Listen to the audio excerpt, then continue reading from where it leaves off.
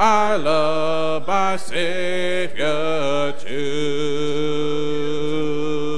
And I love my Savior. He loves me too. I seek his favor in everything I do. Happy to serve my friend, lean on his arm. Rapture will never end, nothing alone. Voices will sweetly blend under his charm. I love my Savior too. And I love my Savior. He loves me too. Humbly now I seek his grace and favor in everything I do. Remain standing. Luke chapter 11. Verses 1, 2, 3, and 4, the text that was read so wonderfully in your hearing. And it came to pass that as he was praying in a certain place, when he ceased, one of his disciples said unto him, Lord, teach us to pray, as John also taught his disciples.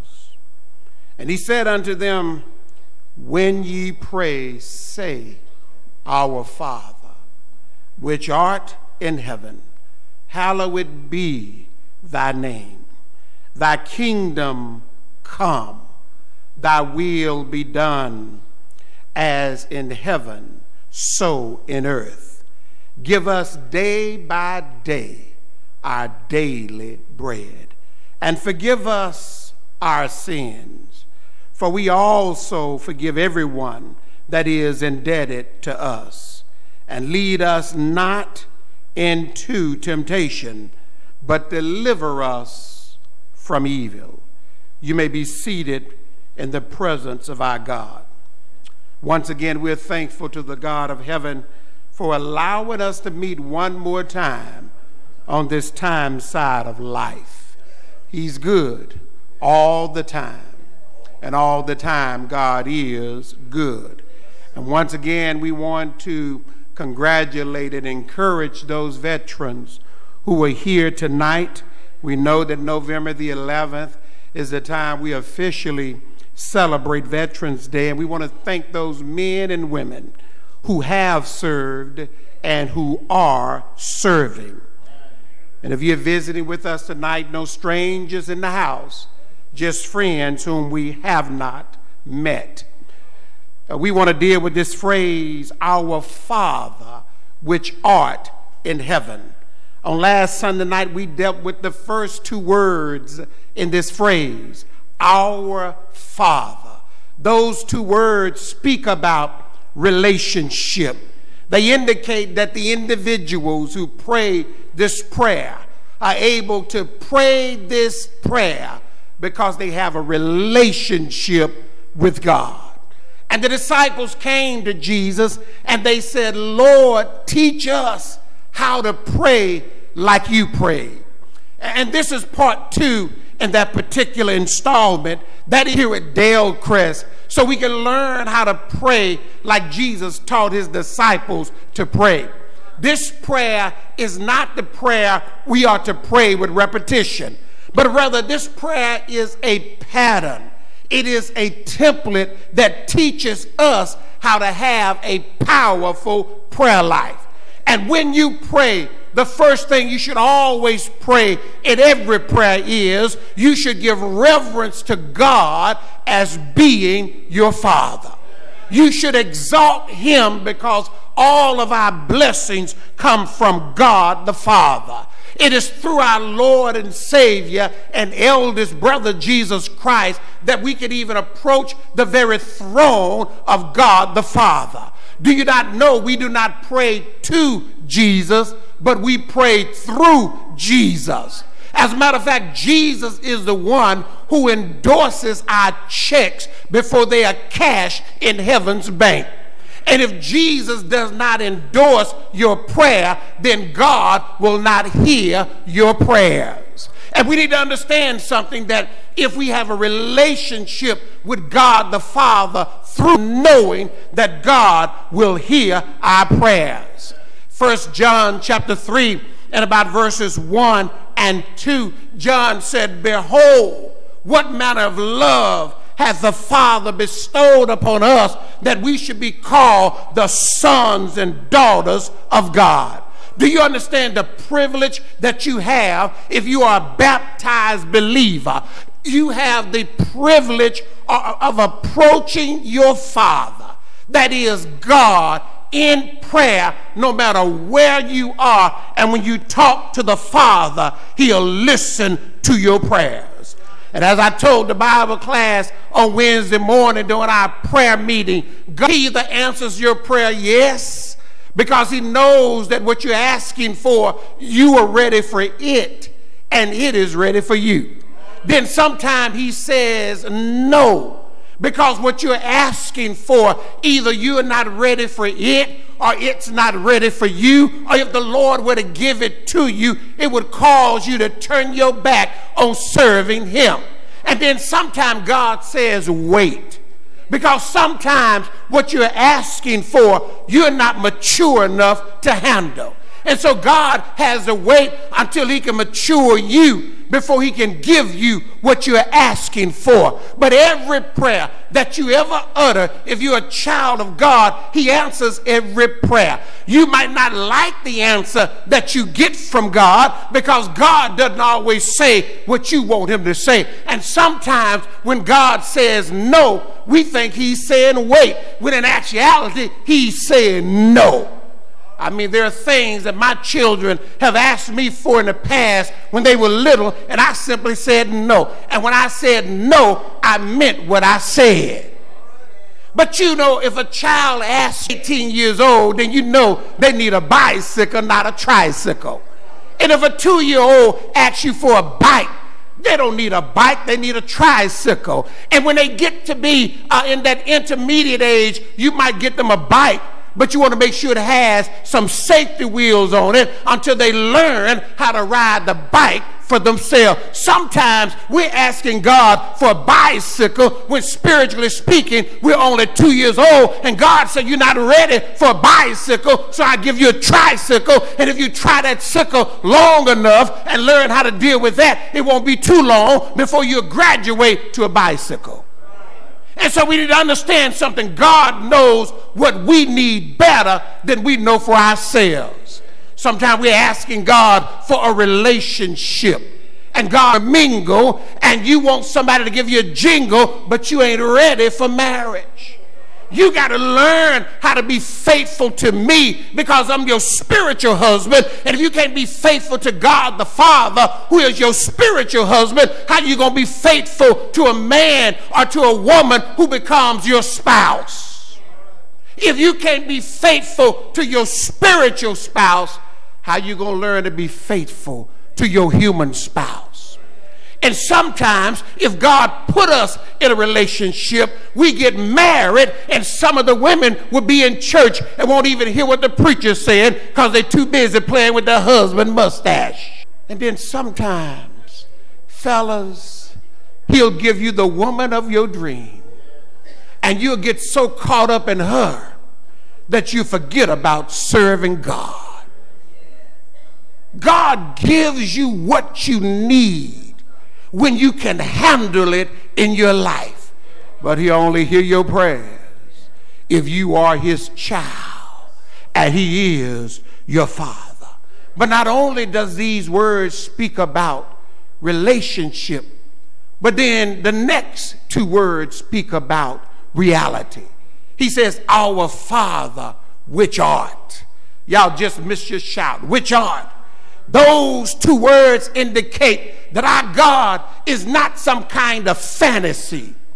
He's not like Santa Claus. He's not like the Easter Bunny. He's not like some kind of Jedi Star Wars figure. Our God is. Our God is a reality.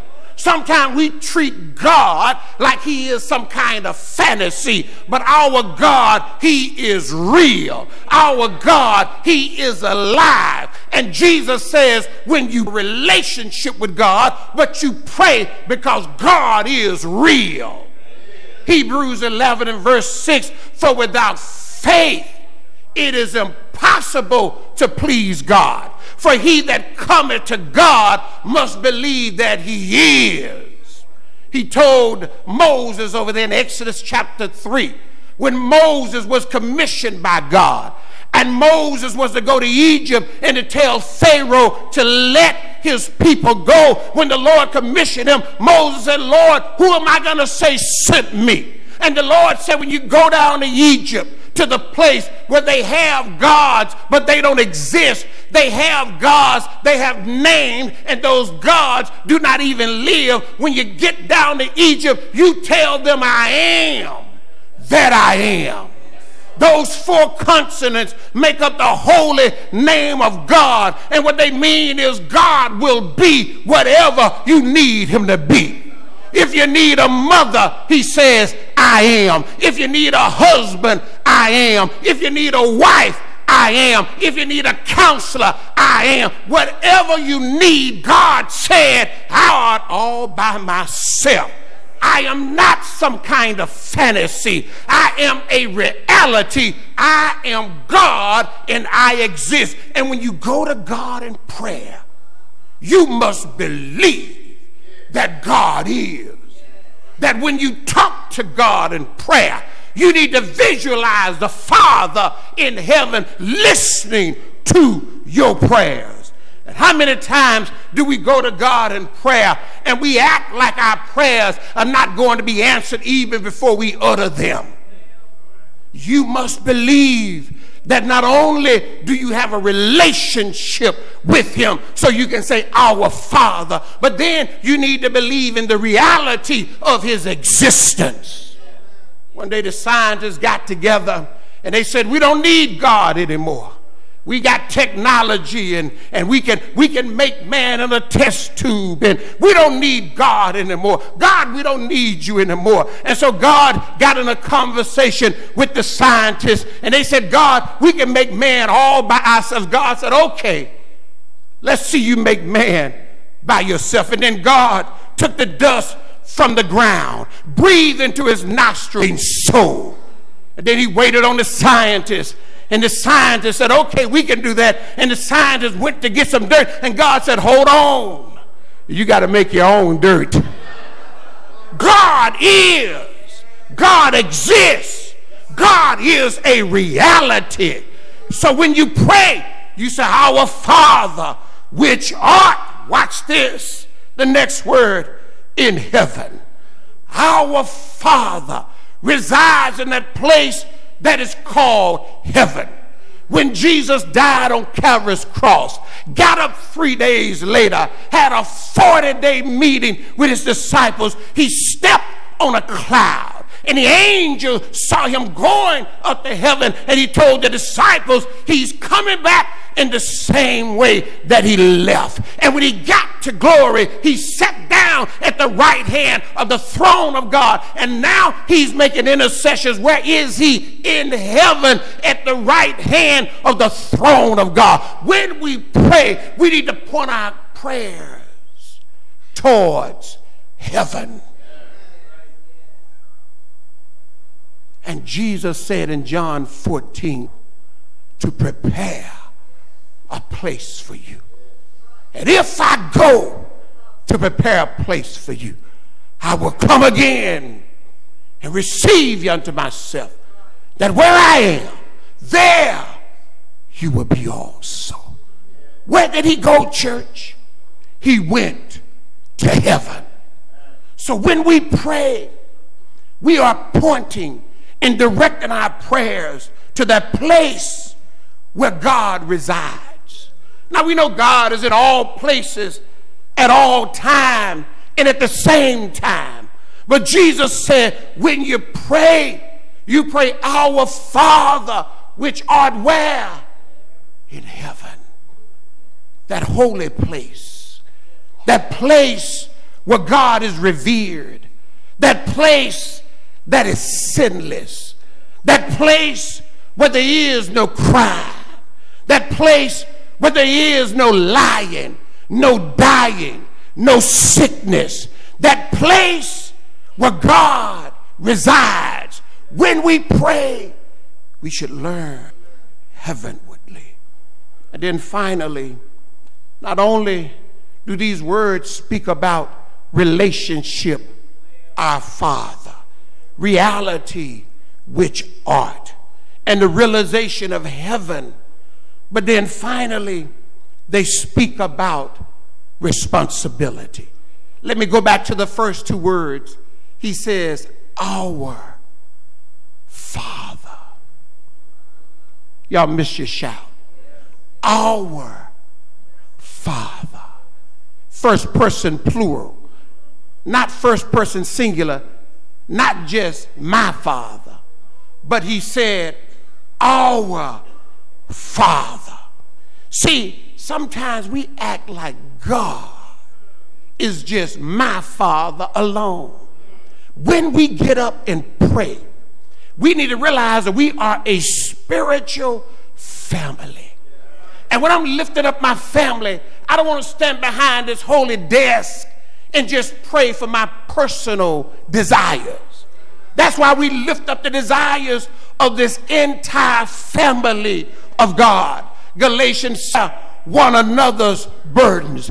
It's not just my responsibility to bear some of my burdens on my own, but sometimes I need to help my brothers, I need to help my sister bear their burdens. Philippians chapter 2 and about verse 4, the Bible says, look not every man on his own thing, but every man also on the things of others. This is a corporate relationship. We're not in this thing by ourselves. We cannot segregate and separate and alienate ourselves one from the other, because if one hurt, we should all hurt. If one rejoice, we should all rejoice. And when we approach the throne of God, we should never approach his throne just asking God to help us alone. When we approach the throne of God, Jesus said you ought to approach it with an our Father and not just my Father. The story is told in Roman mythology and Roman law. They was in his tent. No one could disturb him.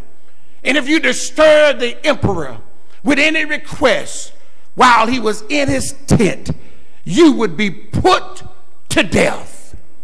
And one day, a soldier, he had a petition that he wanted to bring to the emperor. And the centurions that were guarding the emperor's tent stopped him. And they said, you're going to be put to death because you know you're not even supposed to come into any proximity of the emperor's tent. And as a result of Roman law, we're going to kill you. And all while this was all unfolding outside the emperor's tent, back and forth, and the soldier was saying, please, I know I need to be put to death. I know I'm going to die, but before I die, can you at least let me petition the emperor with my request before I die? And the emperor, having mercy in his heart, said, let him come, let him come. And if his request is unjust, I want you to kill him on the spot. Then the soldier began to pour out his heart, and he said, my Lord, as he bowed before him, I do not approach you with this request for myself, but two of your soldiers, my fellow comrades, have been taken by the enemy. And the only reason I'm approaching you, sir, is to ask if you will assist us in bringing them back and bringing to. And then the emperor immediately said, take your hands off of him. Do not hurt him anymore. And they said, sir, we're sorry, but why? Roman law says we are to kill him if he approach your presence without your permission. He said, the reason we are going to spare him is because this man did not selfishly approach me with a request for himself, but we are going to spare his life because the request was made for somebody else. God will more often and more likely hear our prayer concerned about others and not just ourselves.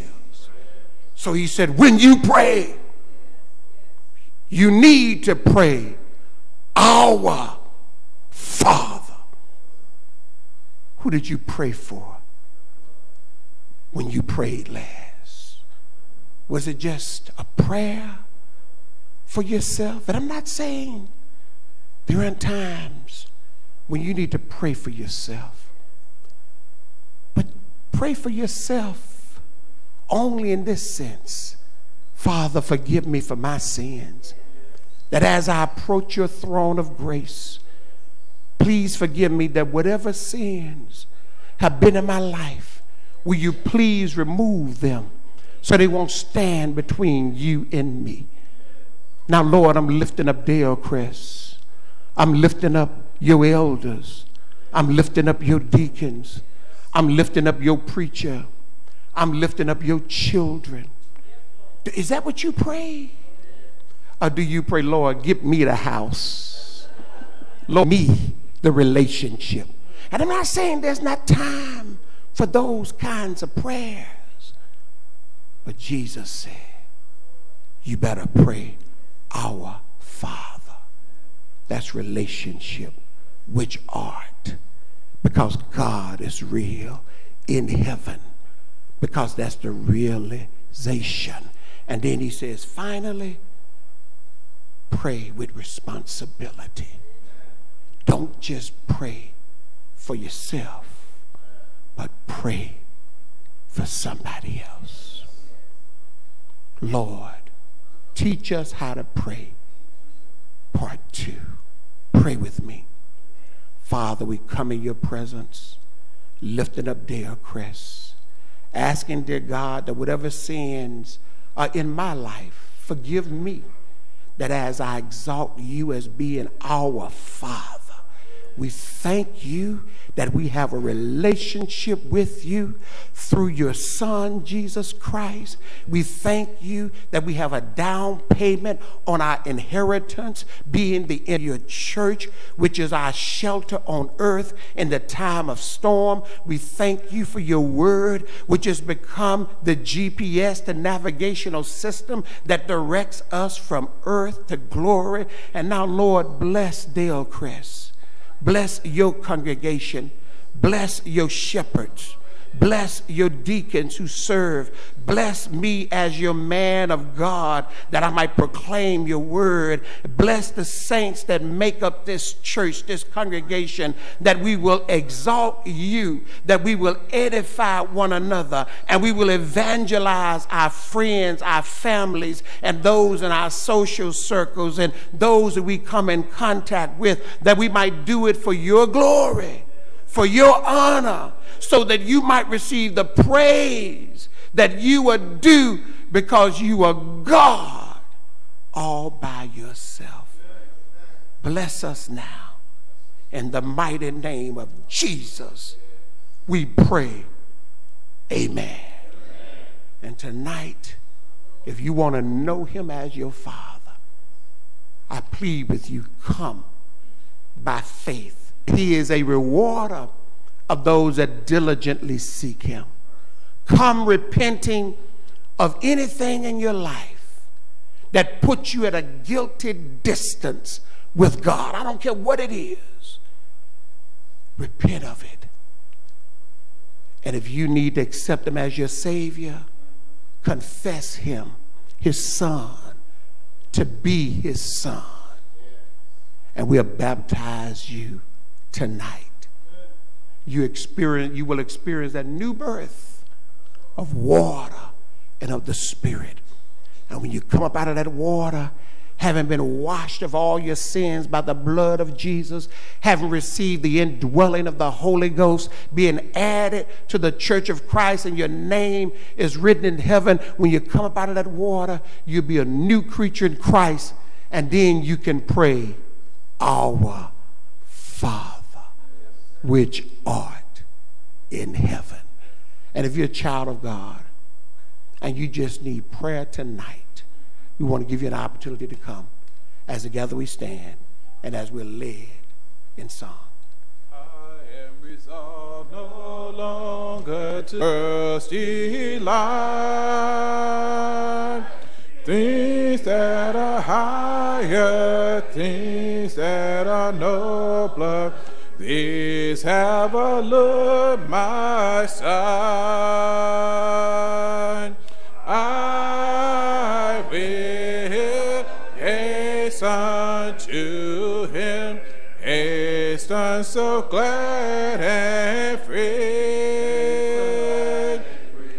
Jesus, greatest, highest, I will come to thee. Glad to see everyone who is present on this evening. We want to recognize those who have Sister Carrie Ragland, who's the granddaughter of Harold Holmes Sr. and the daughter of Harold Holmes Jr. She's praying for traveling mercy and for God's peace in her